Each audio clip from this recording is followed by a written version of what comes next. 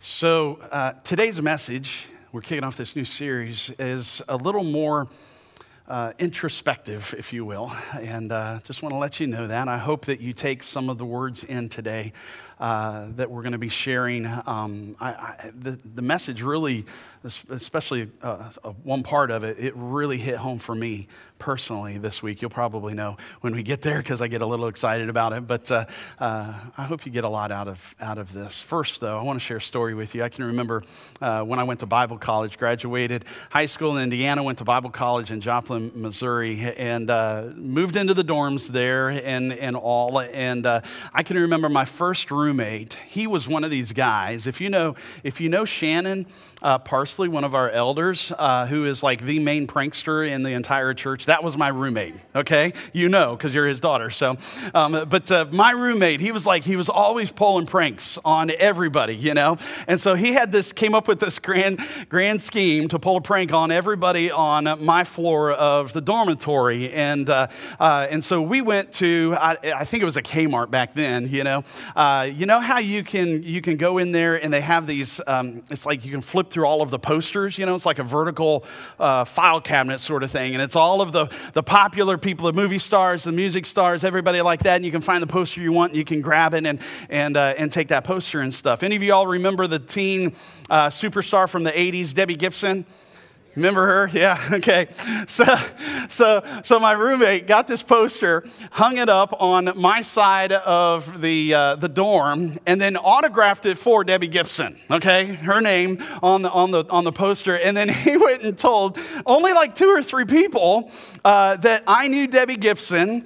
The story was something like our dads knew each other, and at one point I dated Debbie Gibson and all, and we're still really good friends and all this kind of stuff. That's all he told him. Was like 2 or 3 people. And then all of a sudden, all these guys, like for weeks, kept coming and knocking on the door saying, "Can I see that poster? Can I see that poster?" You know? And the lie evolved as well. You know, lives often evolve, right? You know, they often grow, you know, and it grew. And so everybody thought that I was still dating her, and they thought I was this huge thing and so important. And we had so much fun with that lie, with all of the guys on my floor of the dormitory. You know how some lies are easier to believe than others, right? And how one lie might start sounding a little far-fetched, but then there are some details that are added to the lie to make it believable, and then it begins to spread, and it kind of hangs around long enough that then a lot of people are like, when they hear that, are like, well, yeah, I mean, of course that's real, of course that's the truth. I mean, it's always been like that, even though it's really still a lie, right? We're kicking off this series today. It's called The Jesus Lie, and for the next several weeks, we're going to be looking at some of the biggest Jesus lies out there. Beliefs that many people believe are true, but are not. They're really not true. For example, which lie for you is easier for you to believe?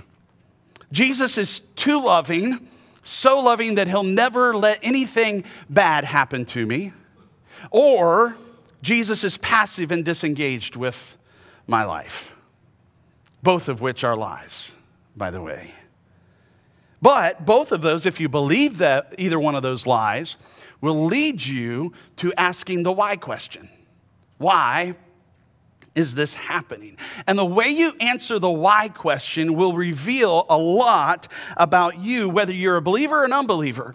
Right? It will reveal a lot about you, about your ideas, your perspective, what you believe about Jesus. And we all have those, right? No matter who you are. We all have these ideas, these beliefs about Jesus. And there's all kinds of things that have influenced our lives when it comes to what we think and what we believe about Jesus. For example, your upbringing has been huge in your life, has influenced you. Your parents, grandparents, loved ones has influenced you in what you think about Jesus, what you believe about him. No doubt the media has influenced our views as well. Friends have influenced us. I believe social media has greatly influenced us as far as what we think about Jesus. And I don't know how many times I've heard the story about the older teenager who graduates high school and has always been just rock solid in their faith, and always huge in student ministry and stuff. And they go off to college, and then there's just one little mainstream professor that plants one little seed in that person's mind. And now their views begin to morph. They begin to evolve a little bit. And so the question is, what's really true and what are the lies? Like, how do we decipher between the truth and the Jesus lies? Things we've always been told, things we've always been taught. And like I said, how you view Jesus, your opinions and beliefs will ultimately determine how you answer the whole why question. Why is this happening to me? But what if our ideas, our beliefs about Jesus, our opinions about Jesus, what if they were wrong? What if what we believe is not based on truth, but is based on lies? Things that we've heard throughout the years. Three of the most predominant views about Jesus. One is he's angry. He's just always angry with me, right? He's punishing me for all of the things that I've done wrong throughout my life. All of the bad things that happened to me is for a reason. It's because he's angry with me. But then there are those who have exactly the opposite view, and they think that he's too loving. That Jesus, just like that, what I shared just a moment ago, that he's too loving to allow anything harmful to happen to you, anything bad to happen to you. And if you believe that lie, it would suggest that all of the bad things, negative things that happen to us in our life are outside of his control. Then there are others who would say he's passive, he's disengaged. Doesn't really care about us nor what's happening in our everyday lives. And I mean, if you think about it, it kind of makes sense. If you're a parent, you every now and then you get fed up with the kids, right? It's just leave me alone already for just a little while, please, give me a break, right? And so maybe you think he's passive and disengaged. All three of those. He's angry with me. He's too loving to let anything happen to me. He's passive. He's disengaged with me in my life. All three are lies. All three of them are lies. And so how do we decipher the truth from the lies? How do we figure that out? And as we attempt to figure that out, a little hurdle comes into play that I just want to address real quick. And that is that for us, I would say probably the majority of us here in this room, we call ourselves followers, we call ourselves Christians, we as a church, right? We would naturally lean on Scripture to determine the difference between the lies and truth. Here at Gulf Coast Christian Church, we believe God's Word is His inspired Word, and it is without error. It is inerrant, right? And so we would lean on Scripture to find truth. But I think it's worth at least acknowledging that there might be some people who wrestle with that. And I don't know where you're at with that, but please understand throughout this series, we will be looking in Scripture, in God's Word, to try to determine truth from the lies. So the question is, what do you believe about Jesus? Have you ever just stopped and thought, considered that question? What do you really believe about Jesus? Do you just believe what you've been told, your entire life, what you learned in Sunday school? Is that what you believe, Well, what do you really believe about Jesus? Because here's what I found, and I've experienced this as myself as well, is that I think all three of those predominant views right there, that Jesus is angry, he's too loving to let anything happen to me, he's passive and disengaged in my life, I think a lot of times, depending on the situation, we bounce between them ourselves, depending on what all is going on.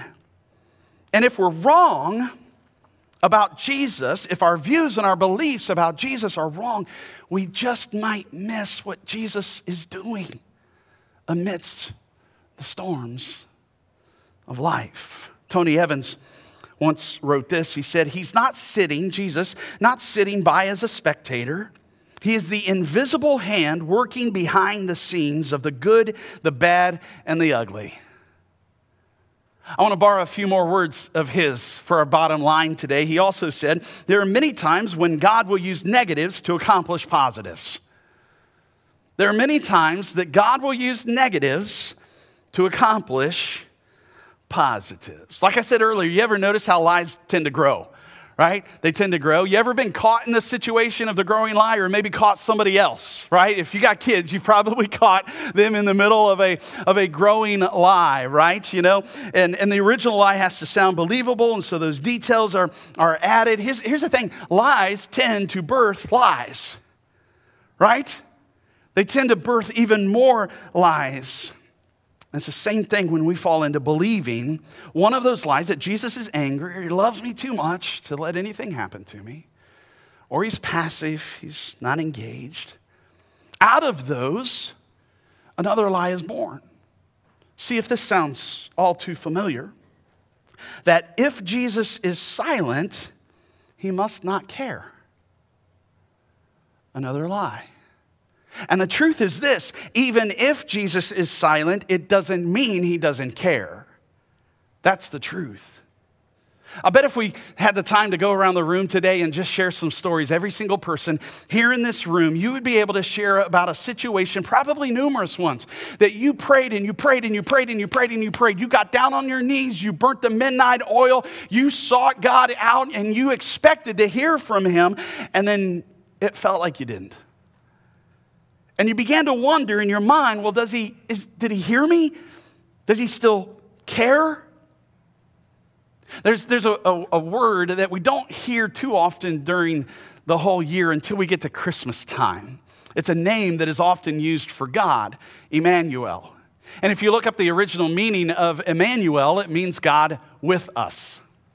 God with us. It's not God is far away from us. It's not God doesn't have time for us. It's not God doesn't care for us.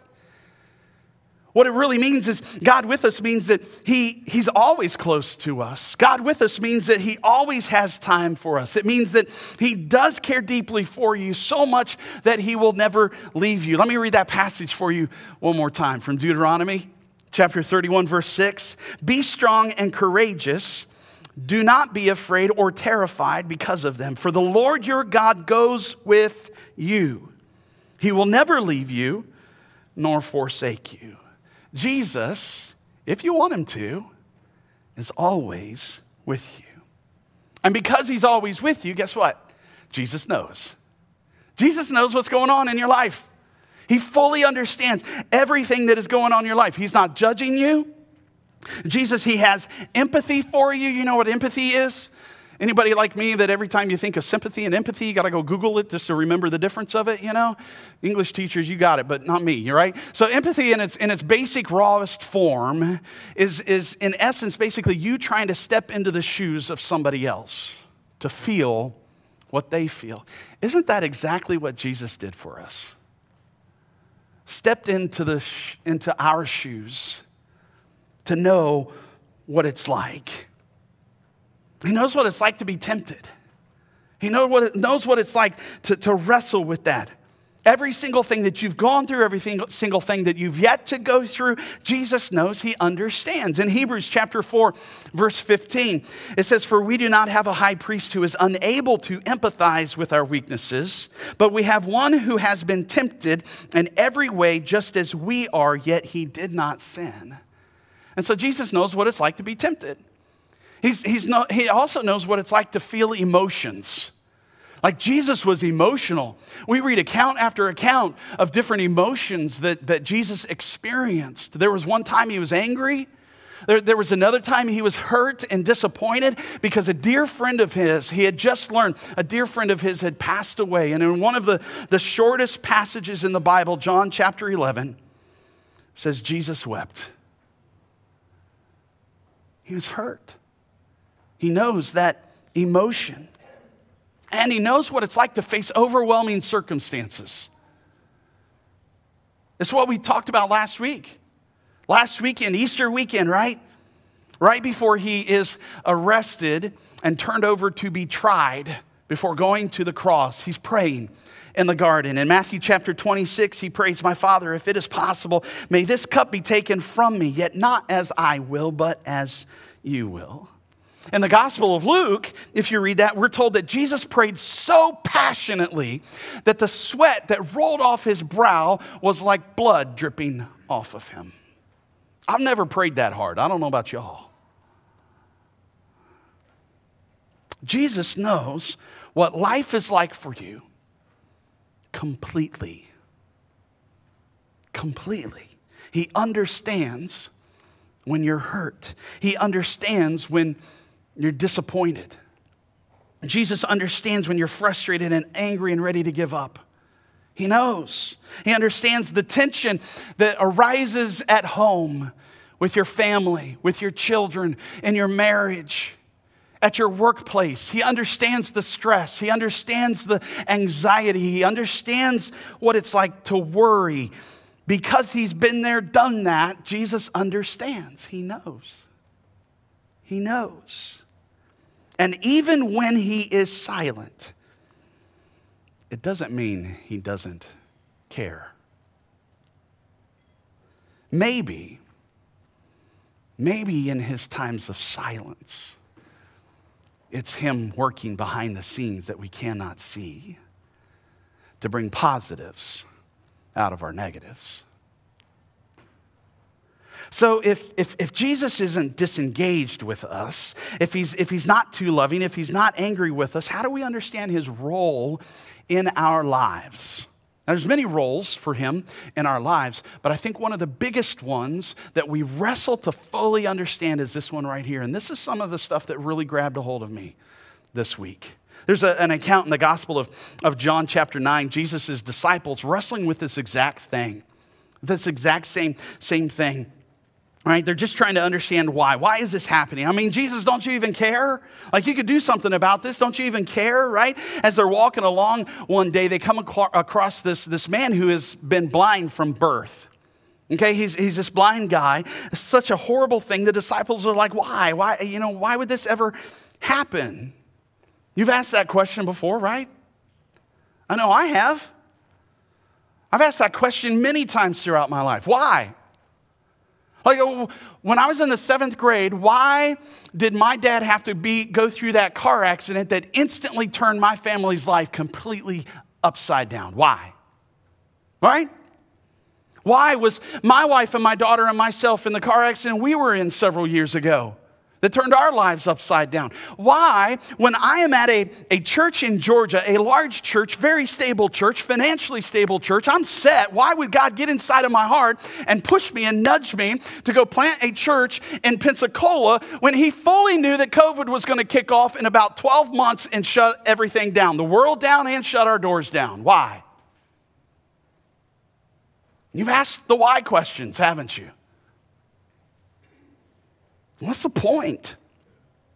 And so Jesus and the disciples, they're walking along, right? They see this blind guy, and they ask Jesus, why is this guy born blind? And before Jesus can speak one single word, they start trying to answer their own question, right? For themselves. They say things like, well, was it because of his own sins, or maybe his sins he's going to commit, maybe his parents' sins, right? And obviously they're making an assumption in this. They're assuming that this man is being punished for something he's done or will do, or something that his parents have done.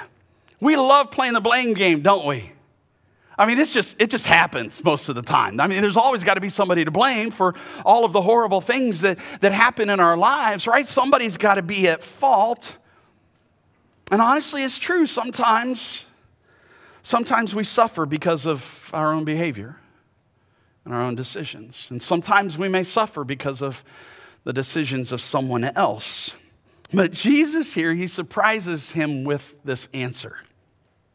He basically says, no. It wasn't because of his sins. It wasn't because of his parents' sins. Jesus basically says there is no one to blame here. Look at this. John chapter 9, beginning with verse 1, says, as he went along, he saw a man blind from birth. His disciples asked him, Rabbi, who sinned, this man or his parents, that he was born blind? And here's Jesus' response. Neither this man nor his parents sinned. And here it is. What is the role of Jesus in my life? But this happened so that the works of God might be displayed in him. Could it be that because my dad went through that car accident and my family was turned completely upside down, God is now going to use it so that God might be displayed in him? Could it be that what you have gone through and maybe are going through right now in this life, you're going through so that God might be displayed through you? In other words, sometimes God will use our negatives to create some positives. Andy Stanley said it like this. He said, sometimes God chooses to display his power on the platform or stage of our pain and our suffering. Jesus knows. He understands. He has empathy with you because he literally stepped into the shoes of mankind. He knows what is going on, even though sometimes we don't. That's frustrating, isn't it? Jesus knows, even though sometimes we won't know. We won't know. He fully understands our hang-ups, our hurts. And while he's able to get up here and he's able to see the bigger picture of what's going on, it's frustrating sometimes because we won't be able to see that. It won't be revealed to us. Isaiah chapter 55 says, "For my thoughts are not your thoughts, neither are your ways my ways, declares the Lord. As the heavens are higher than the earth, so are my ways higher than your ways, and my thoughts than your thoughts." And what that tells me is that somehow, some way, God will be revealed through our hurt. And sometimes Jesus will know exactly what's going on, and sometimes it won't be revealed to you. We won't understand. I mean, think about the last few years, right? From COVID to the recent war on the other side of the globe. I mean, how many innocent people have died because of COVID? How many innocent people have died because of that war? Surely that's not God's plan, right? Surely that's not God's desire. And I don't believe that it is his desire, but because it is happening, God will use those circumstances to bring about his glory, so that he might be revealed, to bring positives out of the negatives. And it may take weeks, it may take months, it may take years, but he will reveal himself. I think it's easy to allow ourselves sometimes to be convinced that Jesus doesn't care, because we've fallen for the Jesus lie that if God is truly sovereign, he holds all power in the universe, right? And if he holds all powerful, then he's surely powerful enough to stop all of these horrible situations that the world presents to us. You know what I think one of the hurdles is for us? I think it's found in how we might define power. Because many of us would define that a little differently. You know, maybe power to you is a physical presence, you know, like The Rock, right? I've never met The Rock, but I can only imagine if he was standing in front of me and I'm looking up to him, I would think there is a lot of power in those guns versus these guns, right? Which are kind of more like BB guns, you know? Right? That's power, you know? Maybe you think of a military power, right? Maybe you would define power as the ability to dominate over another person or another army or another country. And if we would define power as any of the above, then we would naturally probably define God's power similarly, wouldn't we? And if we do, we just might miss one of God's greatest powers of all. Don't miss this. Please don't miss this. From what I have seen, at least, more often than not, God's power is on display in the form of love. It's one of God's greatest powers, is love. We celebrated it last week with the resurrection, right? And if you were here, I said this, if God has the desire and the ability and the power to raise Jesus Christ from the dead, surely he has the ability, the power, and the desire to raise you as well to help us begin to start living again. But as long as we are looking for these giant, huge, honking acts of power, we'll miss one of his greatest powers of all, his love for you and for me. And here's the thing. While often God's greatest power is his love, often how he chooses to display that power and love is through you and me. It's one of the greatest things that other people can see is God through you. God desires to bring about positives out of people's negatives, and he wants to use you to do it. Perhaps today, what you need more than anything is to just be reminded. You know what? Jesus is not angry with you. It's not that he's so loving that he'll never allow anything bad to happen to you. It's not that Jesus is passive and disengaged and is way far off from me. Maybe what you need more than anything right now is just to be reminded that Jesus is active and he does care about you and he is always with you and he does have a purpose for you in this life. Maybe right now you just need to be reminded. Jesus knows, he understands, and he cares. And even through all of the life negatives that life may throw at you, Jesus will always bring about positives. And friends, to believe anything else, well, that would be a lie. Let's pray. Oh, Father God, thank you that we can know of your great power and that one of your greatest powers is displayed through each of us. The power of your love. That somehow, some way, that you can take all of our negatives and bring such positive things out of them. Things that we see as just devastating.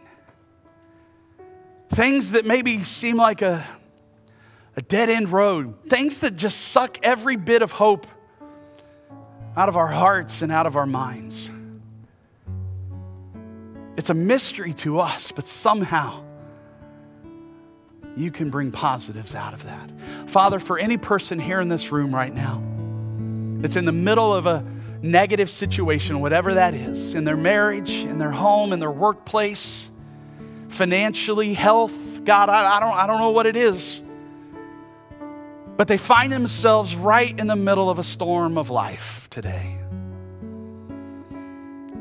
God, would you let them know Jesus cares and Jesus understands and that he is still right there with each of them. Show us some positives, God, and let us be available to be used by you to show those positives. I pray this in the powerful name of our Lord and Savior, Jesus Christ. Amen.